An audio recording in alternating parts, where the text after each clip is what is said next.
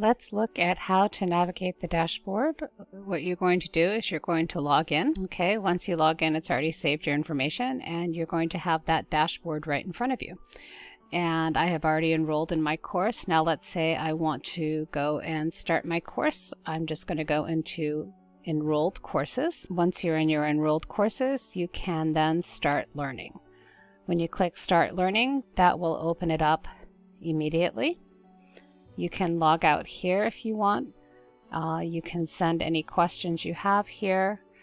And if you need to order any of the other courses, if you like the free course and you wanted to get some of the other courses, then you can just go into Curriculum and Interactive Stories and you can see the other courses. And let's say I want to explain what this is here. Is one of the courses is the curriculum.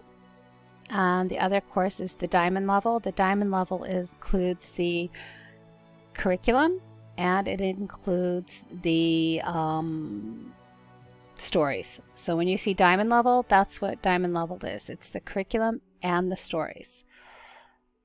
So I hope this explains how to use the dashboard. And if you have any questions, just let me know.